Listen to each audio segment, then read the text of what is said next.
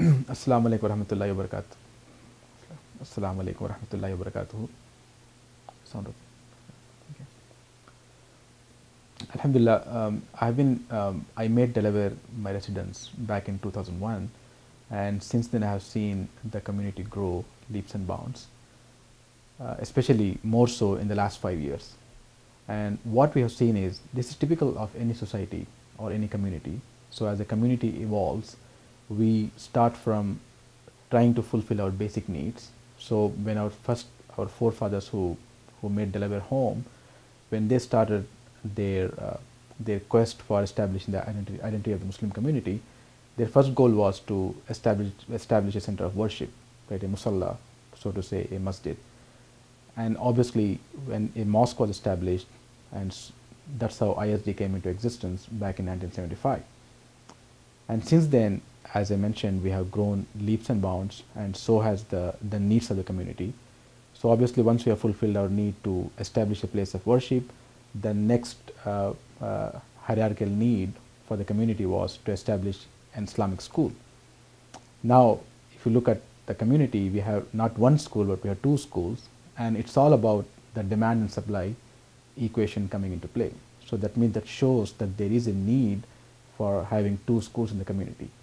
And looking back 5 years ago, we had one Islamic center. ISD still is the largest Islamic center for the Muslims of Delaware, for the northern part of the state.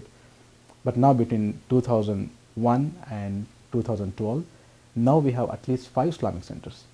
Right? And all those 5 Islamic centers, when you go there during the Friday prayers, during any congregation prayers, you will see they are at the brim of their capacity. So that shows the community has grown. So this is where this fulfills our basic need of having a place of worship, having a Islamic school to impart both secular and Islamic education for our kids. In terms of where we have to go from here, right? My vision is basically we have to also step up to the challenge of the society. Just like any other community, just like any other society, we have our own challenges. We have a growing population of senior citizens in our community, so we had to come up with a project to address those needs. We have issues like domestic abuses, domestic violence. We have issues like marital counseling, so we had to really come up with a project to address the issues of marital counseling and financial counseling for our low-income families.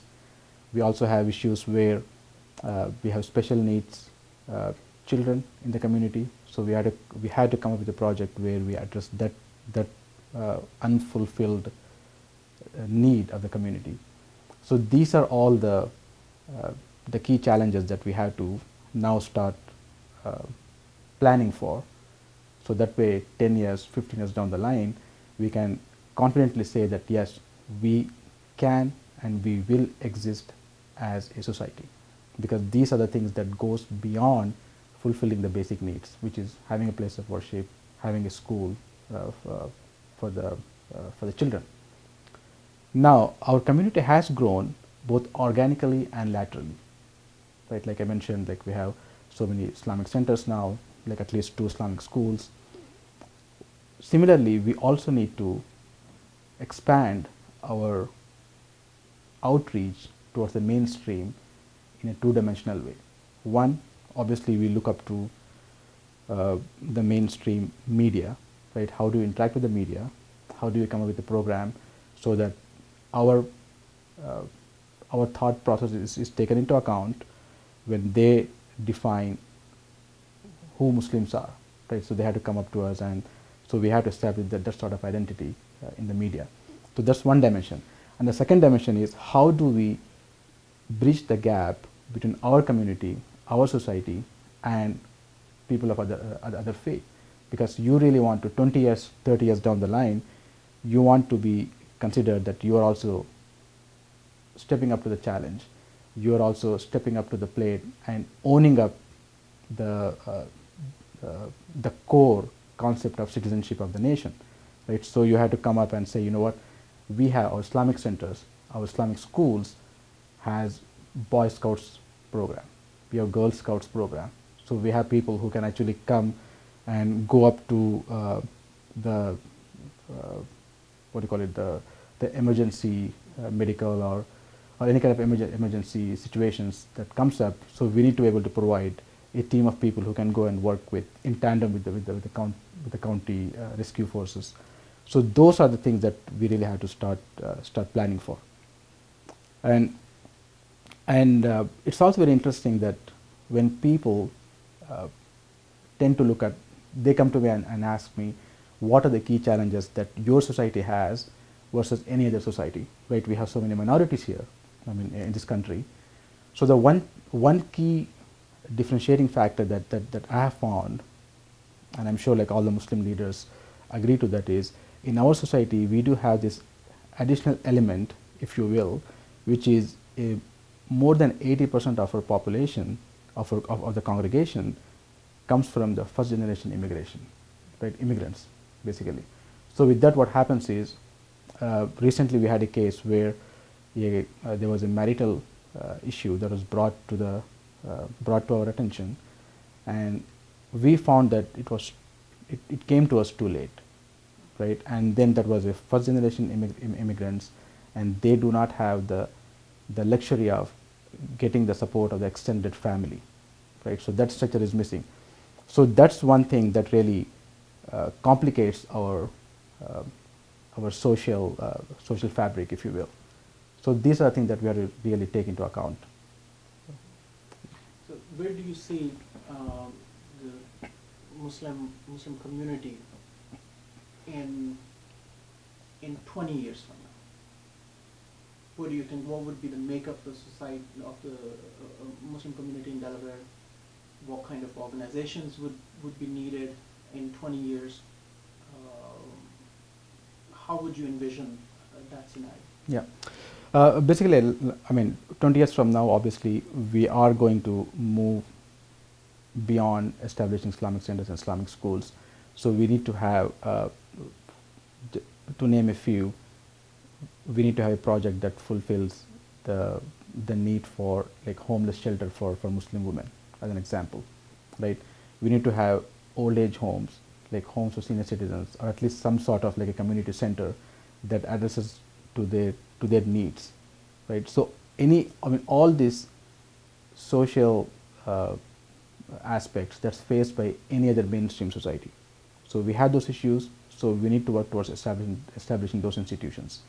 So I think this has been a pattern. If you look at any of the societies, any of the communities, that has evolved from the inception stage to a maturity stage, right? So as you go through the journey of evolution, you really start with, okay, you fulfill your basic needs, right? It's like Maslow's hierarchy of needs, right? You fulfill your basic needs, and then you go beyond that to really strengthen your social fabric, so that way you become a dynamic and sustainable force in the community. How about educational structure in Delaware? What would you see in 20 years? What kind of education institutions would we be needing? Yeah, I mean, ideally, I think my goal is to really have like an Islamic university here, right? When you say Islamic university, we talk about just like our Islamic schools, where we do impart secular education, right, the mainstream education, as well as we also impart the second dimension, which is Islamic curriculum, the Islamic aspect of it, right? So that way, our people, when they go out to serve in the public force, they really become true ambassadors of Islam, not just taking into account the Islamic vision, but also the mainstream vision. So that way, they can really become true ambassadors of humanity, if you will.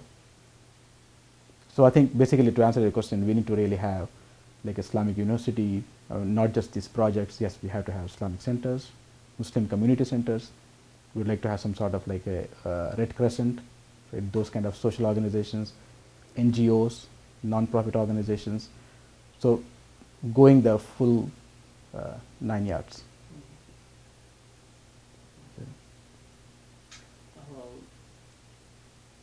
Any other issues that you may see in today's Muslim Delaware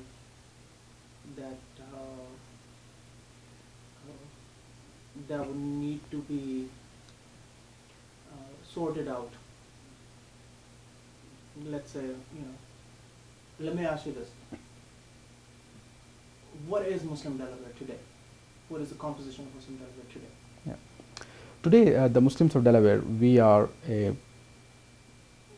I think if you look at our constituents, we come from all over the world, right? There is no one demography that's dominant over other. So we have a equal share of the pie, if you will.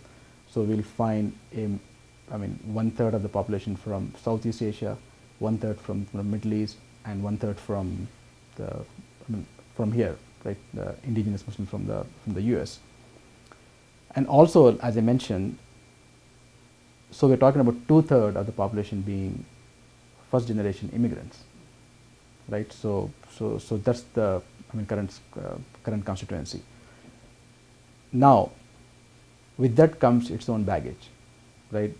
The reason we have many Islamic centers here is because obviously we do have a need for having the Islamic centers, but then at least one or two Islamic centers, when they got established, it was purely based on the ethnic background, just because their congregation was not comfortable enough to mingle or to associate themselves with other bigger organizations because of the language barrier or cultural barrier, if you will.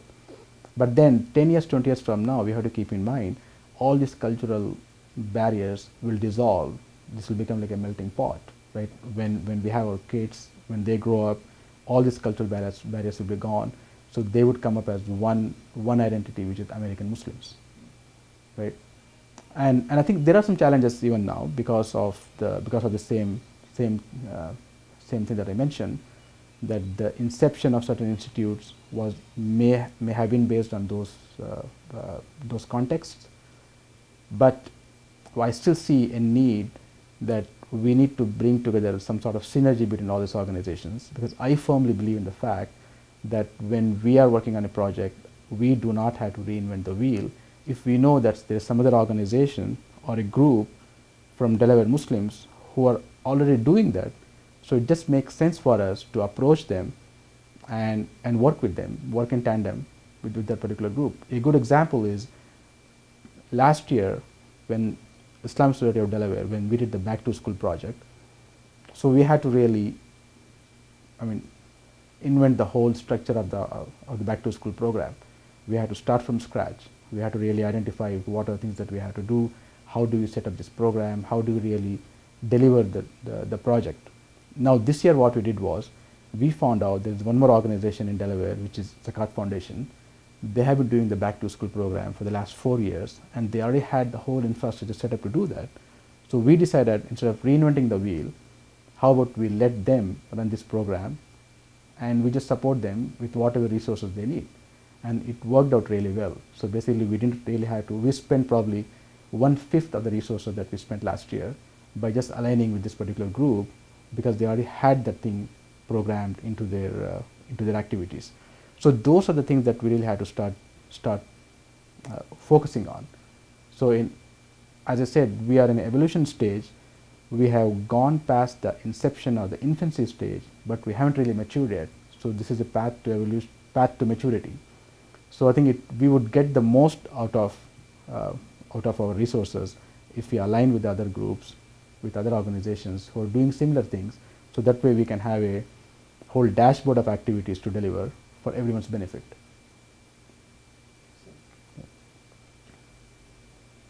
Anything else that you would like to say?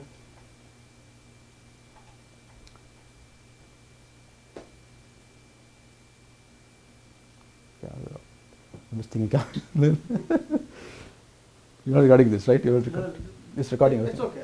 Okay, it doesn't matter. So what did you want to?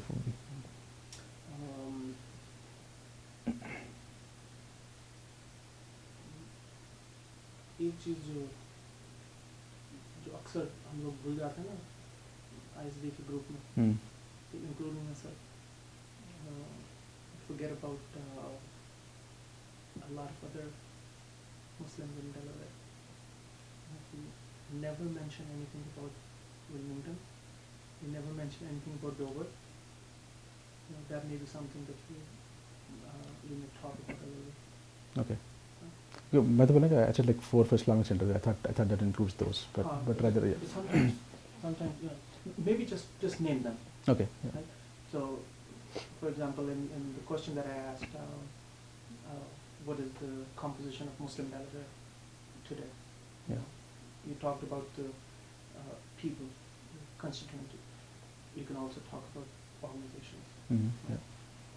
So, Okay. so again, what is the makeup of Muslim Delaware? Yeah. So currently, the Muslims in Delaware are made up of multiple organizations, right? They belong to multiple Islamic centers in Delaware. Like I mentioned, Islamic Society of Delaware is the largest group that caters to about 2,000 Muslim families here in the Newark area, right?